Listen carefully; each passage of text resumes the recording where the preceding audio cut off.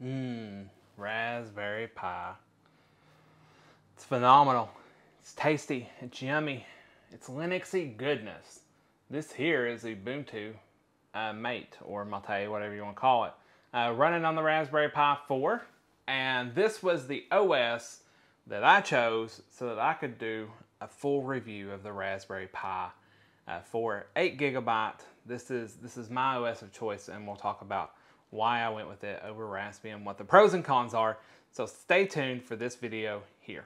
Let's talk about the Raspberry Pi 4 8 gig as a desktop replacement. That's why you're here. So as you see in the intro, I went with Ubuntu Mate or Mate over Raspbian.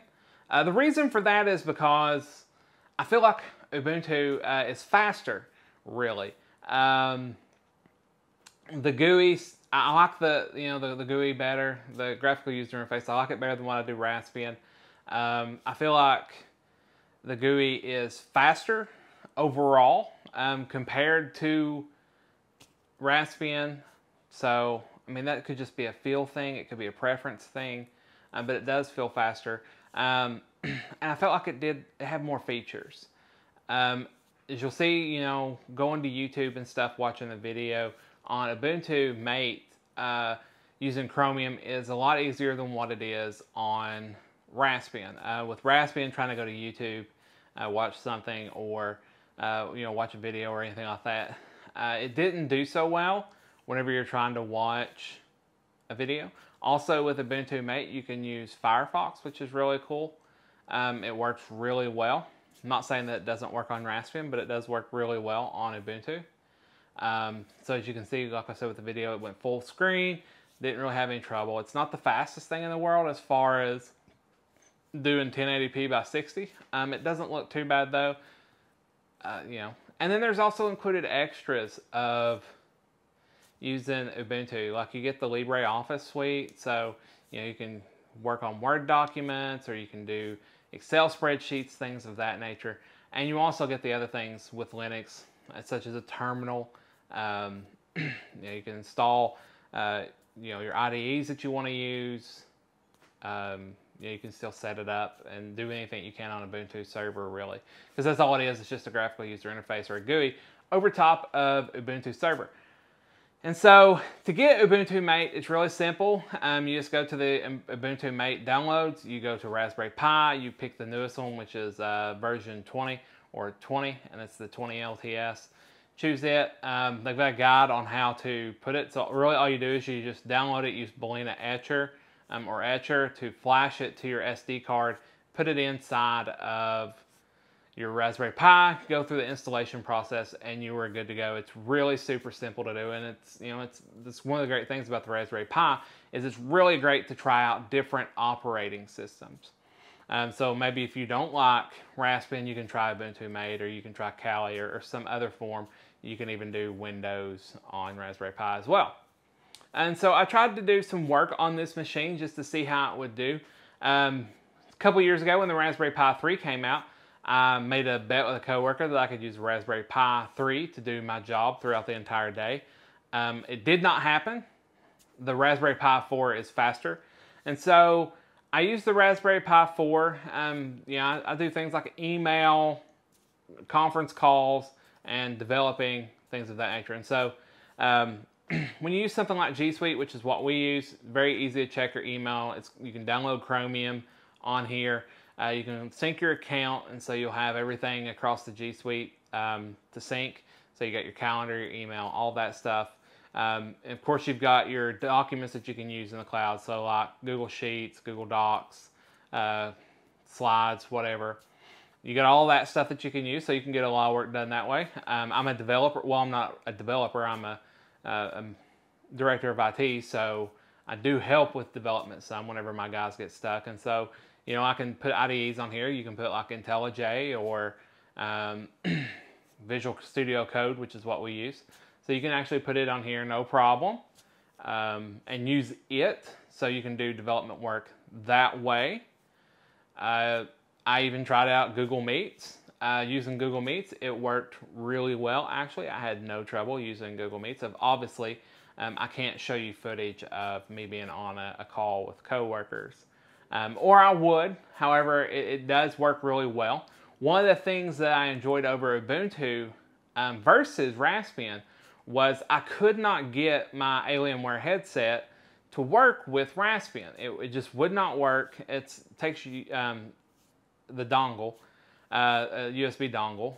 It just wouldn't work, and I couldn't get the analog audio, so just plug in headphones into the analog port to work either using Raspbian.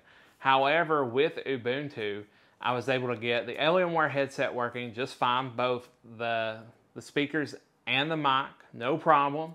And I was able to get analog headphones. I tried like a pair of the HyperX Clouds or something with it to see if I could get sound through it that way. No problem. And so that was a lot better than Raspbian. One of the things though that you miss out on is you can't do Raspi config inside of Ubuntu. That's a Raspbian specific thing. So you can't go in and type sudo raspi config and go in and do Raspberry Pi configurations, which is a shame. You can't, it's more difficult to get like real VNC working so that you can remote into it. You can of course SSH into it. However, it's a lot more difficult to get VNC working, which is something that I like to use with my Raspberry Pi, so I can just be at my desktop, I can remote into it and do stuff on it that way and not have to worry about taking up another monitor and having another mouse, keyboard, etc. So after spending quite a bit of time to try and get that working, it really didn't work, which is fine. There's guides out there. I just didn't have enough time to go about it and keep on doing it. But you can get it to work. So that's one of the things that I miss about Raspbian is, with Raspbian you can go in, you can set up VNC super quick. It takes like just a couple minutes. Boom, you're ready to go, and you can remote into it and do stuff all day long with it and never have to take up another monitor. So all in all, this will be the conclusion. So all in all, using the Raspberry Pi as a day-to-day desktop replacement, if your workload is not very intensive, so let's say you're just checking email or maybe writing documents, you could actually do it. You're going to want to get a faster SD card because that's what's really going to speed up your system a little bit. It is it's not super fast. It's like, it's not like you're riding around on an i3 or something. But not that an i3 is super fast, but it's much faster than this. But you can actually get work done. You can, like I said, faster SD card's going to help out a lot. Making sure that you're not overloading it with tabs. Having 8 gigs helps a lot over the 4 gigs. You can also overclock your ARM processor if you wanted to. There's guides on how to do that. So you could theoretically use this as a desktop replacement. Or you can set it up for your kids, which would be a really great thing to do. You can set this up. You can do parental controls and stuff. You'll have to Google how to do it. Set up DNS and stuff on your router using like OpenDNS or McAfee Family Safe or something like that. And you can set this up for your kids and they can go in, you can play games on it, they can do, if they wanted to learn development or something like that. That's really what this thing's about. It's not a full desktop replacement. However, if you wanted to learn how to develop, it's a great development platform that you can use, that you can set up. It's got the power behind it to where you can learn how to develop. You don't have to worry about messing with anything on your main system, and you're not out a whole lot of cost. If you've got an extra keyboard and mouse and monitor laying around, you can pick one of these up for $100 and you can learn a new skill, a very helpful skill that will hopefully lead to better opportunities for you. And that's where this really shines, as well as having something for your kids to play on. So you don't have to go out and buy, a $600 laptop or anything. You can buy a $100 Raspberry Pi and they've got something that they can work on. Or if you're just wanting something at your house and you don't want to go out and spend a lot of money, then you can use a Raspberry Pi like this, put up Ubuntu made on it. And if the only thing you do is check your email, browse the internet, then you're golden. And it's really a cost-saving thing. You can save a lot of money by picking this up. And those are the 3 scenarios where this really shines. It's not, you can use it, it just depends, right? It's all about the tools that you need. You don't use a hammer to unscrew a screw, right? you don't use a screwdriver to nail in a nail. And so once you get down to what it is, the right tool for the job, then you can make an informed purchase decision. As always, everything is linked below of what you need. I'll link like the Ubuntu guide. I will link all the parts used in this video. If you don't care, go ahead and leave a comment and let me know what you think about this video. If you're using a Raspberry Pi, leave a like if you want to. And if you haven't already, go ahead and subscribe. We will be hopefully hitting 1,000 subscribers before December. Also, new announcement, World of Warcraft Shadowlands has finally gotten a release date, and we will be streaming that on the channel here.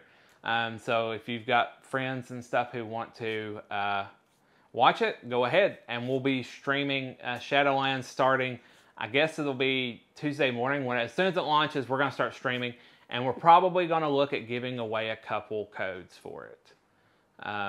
So we might have some giveaways. So tell your friends, and I'll see you there.